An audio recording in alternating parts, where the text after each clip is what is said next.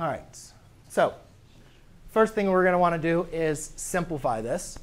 So we're going to set up long division. Here's your divisor. And then our numerator is going to be what we call our dividend. So when using long division, it does not matter how many terms your divisor has. We're only going to divide by our first term. OK? We're only going to divide by that first term. So all we simply do is take this first term. We say how many times. And then you go into the first, just like we did with the numbers. You go into the first term of your dividend. How many times does x squared divide into x squared? And again, even if you get caught up on this, you kind of forget, just write it out. How many times does x squared divide into x squared? And it's pretty easiest. Cousin, didn't you ask me to do this? So that'd be it. So x squared divides into x squared.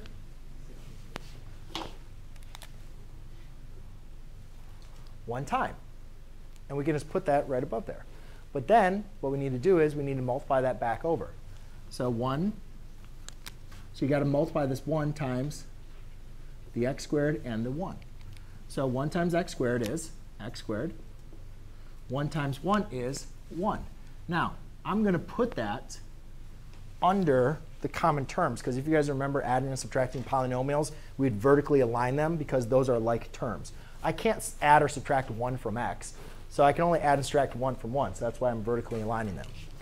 Then I'm subtracting each one of these. So the way that I like to do it is just say subtraction, and then just put them in parentheses.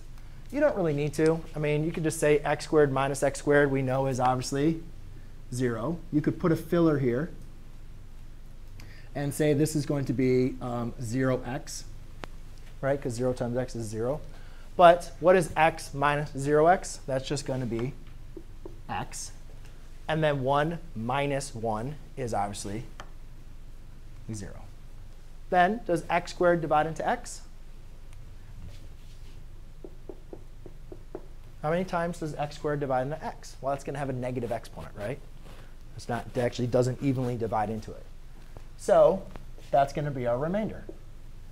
So therefore, we're going to say plus x over the divisor, x squared plus 1. So you always take your remainder over your divisor. All right? So now let's go and go back to our integral. And let's write this as 1 plus x over x squared plus 1. And I could rewrite this all as dx. So I could rewrite this as 1 dx. Plus over here, I could see that, x over x squared plus 1 dx. Whereas now I notice that for this, I could use u substitution. So I could say u equals x squared plus 1. Du is equal to 2x dx.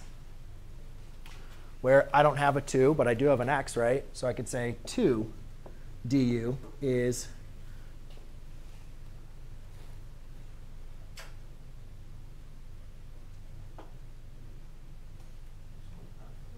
it's 1/2. Divide by, yeah, it's 1/2 du is equal to my x dx. There you go.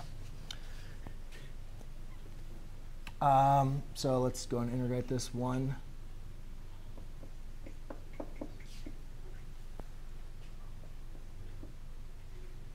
And we just make sure, do I have my, when I have my integral of 1 over u du, do I have everything that is included there, but I should have a 1/2 on the outside, right? There you go. Just make sure I've completed my work. Yes. Now I can just simply go ahead and integrate. So this is going to be x plus 1/2 ln of u plus c, or x equals 1/2 ln of x squared plus 1 plus c.